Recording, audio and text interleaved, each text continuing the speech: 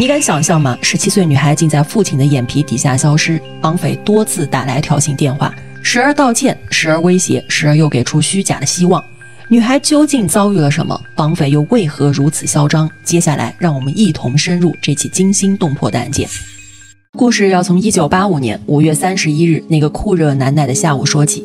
这一天，气温一下飙升到了38度，雪莉和她的男友以及高中同学们一起参加了一场泳池派对。这个活力满满的女孩怎么也想不到，一场噩梦马上就要降临了。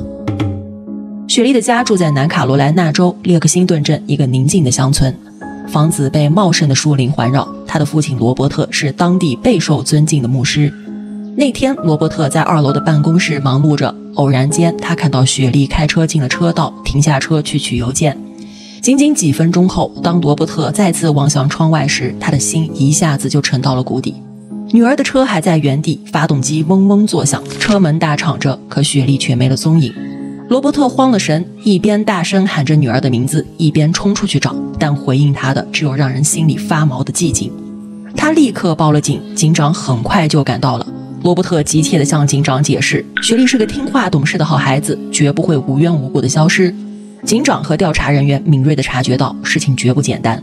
虽说还没到24小时的等待期，警长还是果断地请求了支援。在等待其他警力的过程中，警长和罗伯特沿着可能的路线仔细寻找，结果还是一无所获。没过多久，大批警察赶到了现场，他们展开了地毯式的搜索，怀疑雪莉可能遭到了绑架。当局很快成立了特别工作组，大规模的地面搜索。周围的县也纷纷帮忙，好几百位居民自愿加入了搜索队伍。可时间一分一秒过去，雪莉就像人间蒸发了一样，一点踪迹都没有。尽管目前还没有直接证据表明这是一起联邦犯罪，但调查人员还是紧急向联邦调查局求助。第二天早上，特工约翰就赶到了雪莉的家。这起神秘的失踪案让经验丰富的约翰都感到困惑不已。雪莉来自一个幸福美满的家庭，根本没有离家出走或是跟人私奔的理由。就在所有人几乎要绝望的时候，6月3日凌晨2点30分左右，一个电话打破了夜的宁静。罗伯特接起电话，电话那头传来了一个陌生人的声音。对方声称自己绑架了雪莉。这个神秘的绑匪先是为自己的行为道歉，然后坚决表示会把雪莉送回来。他明确地表示这不是一通勒索电话，并告诉罗伯特晚些时候他们会收到一封信。说完便匆匆挂断了电话。尽管之前已经安装了电话窃听器，但这个电话太过短暂，根本无法追踪。大家立马就想到了那封信，觉得里面可能有雪莉下落的线索。为了能尽快找到这封信，他们连夜叫醒了镇上的邮政局长，让他在黎明前把邮局打开。接着大家开始一封一封的仔细筛选信件，大概半个小时后，他们总算发现了一封写给罗伯特一家的信件。这封信被小心翼翼地放进证据袋里，很快就被送往法医实验室做深入分析。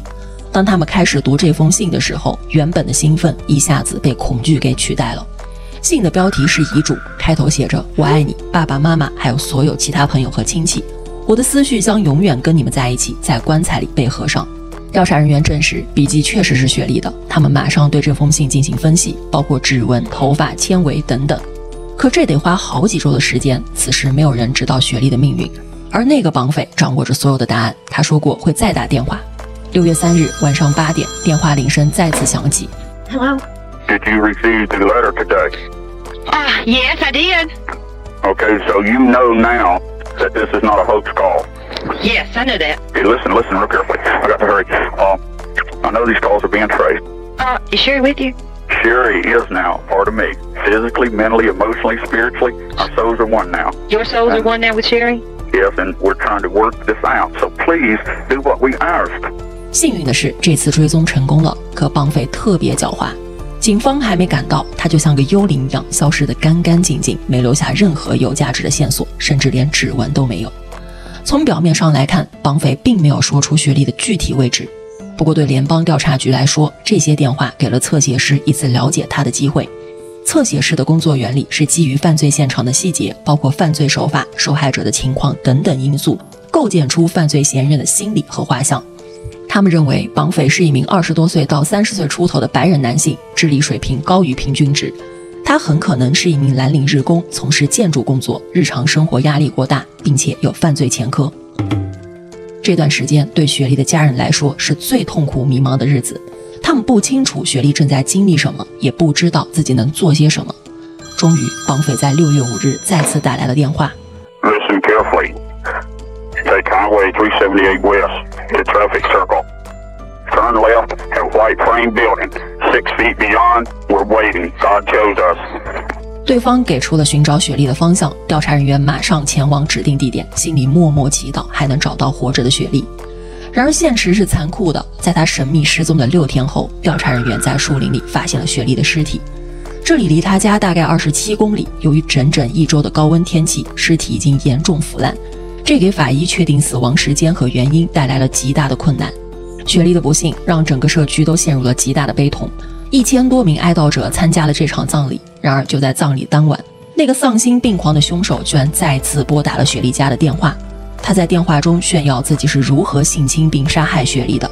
在跟雪莉母亲谈论雪莉的时候，他错把雪莉造成了道恩。道恩是雪莉的妹妹，两人长得很像一对双胞胎。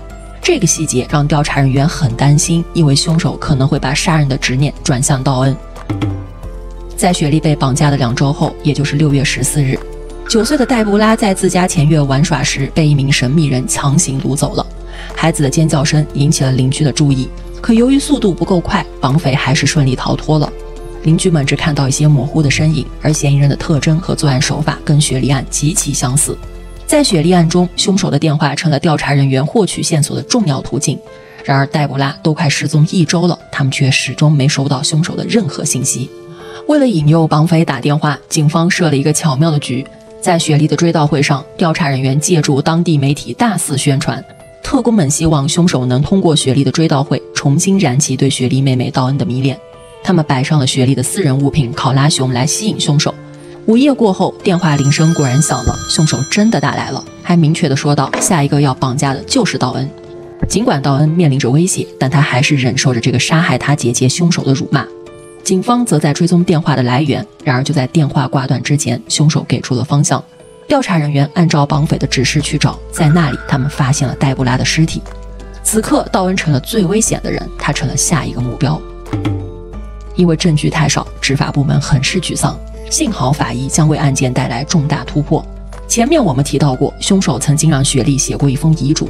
实验室通过静电检测设备检测到了肉眼看不到的图像。设备的工作原理跟印刷机相反，不是靠墨水覆盖凸起的字母，而是用石墨去填充文件上的凹痕。当类似保鲜膜的成像膜覆盖在文件上时，一个可读的图像就出现了。经过几小时的检查，他们发现凹痕书写的内容似乎是一个电话号码和名字。虽说电话号码有1位数不太清晰，但根据区号和名字确定位置就容易得多。基于这个名字，调查人员最终确定这个号码来自阿拉巴马州一个叫乔·谢泼德的人。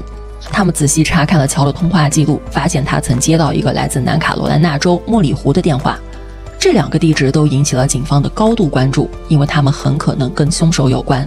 侧写师和警察一同前往阿拉巴马州的地址。当他们见到乔时，发现他并不符合侧写特征，但他很可能跟凶手有关联，所以警察必须弄清楚他和莫里湖那个地址的关系。乔解释，那通电话来自他父母在南卡罗来纳州的家，地址属于爱丽丝和沙伦·谢泼德。于是调查人员一刻也不停，马上前往莫里湖的地址。这所房子距离警方发现黛布拉的尸体仅仅只有3公里。当见到谢泼德一家时，感觉又走进了死胡同，因为除了爱丽丝的职业，其他方面好像都不符合侧写。但警察还是按照惯例询问起来。谢泼德一家告诉警察，他们最近刚结束为期6周的旅行。当警察随口问起他们知不知道雪莉和黛布拉的谋杀案时，谢泼德夫人变得越来越紧张。夫妇俩开始怀疑他们的看家保姆拉里贝尔。当他们描述贝尔的时候，侧写特征逐渐对上了。贝尔是个30多岁的白人男性，跟父母住在一起。有时他会帮爱丽丝做些家庭建筑方面的工作。就在几天前，谢泼德一家度假回来的时候，贝尔还去机场接了他们，并且跟他们详细谈论了这些案件。他对案件的新闻特别关注，甚至还保存了报纸上的相关文章。警方怀疑凶手可能用武器强迫雪莉上车，于是他们询问爱丽丝有没有枪。爱丽丝带他们走到一个抽屉前，却惊讶地发现原本放在那里的左轮手枪不见了。警察让夫妇俩听凶手的电话录音，结果确认声音就是贝尔。不仅如此，他们还得知贝尔第2天会回来工作。调查人员在贝尔的住所设下了埋伏。1985年6月26日早上7点19分，贝尔沿着高速公路前往谢泼德家，丝毫没有注意到后面有一辆没有标记的警车跟着他。警察通过无线电通知另一辆车在十字路口拦截住他。这回调查人员总算抢先一步成功困住了贝尔。贝尔没有做任何抵抗就被捕了。尽管已经有了强有力的证据指控贝尔，可大多都是间接证据。在南卡罗来纳州，一份供词能确保判处最高刑罚，所以警方需要想办法让贝尔认罪。他们请求联邦调查局设置一个特别的审讯室，比如在审讯室里挂上一些受害者的照片，在桌子上放指纹卡，让他环顾房间四周时能想起受害者。就在警察准备审讯的时候，他们拿到了对谢泼德家的搜查令。在接下来的12个小时里，法医组仔细搜查了房子的每个角落，就像侧写师预测的那样，房子被精心打扫过，尤其是贝尔住的房间。但在整洁的表象之下，还是发现了他的罪恶。干净的床单下面藏着一张又薄又脏的床垫，床垫下面还有一本色情杂志和那把谢泼德先生失踪的左轮手枪。尽管地毯被吸尘过，但在吸尘器够不到的地方找到了一根金色头发。经过实验室比对，这根头发与雪莉的头发相符。在寻找证据的同时，贝尔接受了审讯。警方假装同情他，想从他那获取些信息，但贝尔始终否认一切。他提出了一个奇怪的请求，想见道恩和希尔达。为了让他认罪，道恩和希尔达同意跟他见面。当他们走进房间时，贝尔开始喃喃自语，说自己很抱歉，还试图找借口。但他始终没像大家期望的那样承认说我做了，我很抱歉。希尔达对他说，我知道你就是杀害我女儿的那个人，我可以诚实地说我不恨你。贝尔流泪了，但也仅此而已。经过数周的证据收集，调查人员总算拼凑出了1985年5月31日的事发完整经过。那天贝尔送母亲去看医生之后，他看到了雪莉。这个年轻的女孩在某些方面勾起了他的淫秽欲望。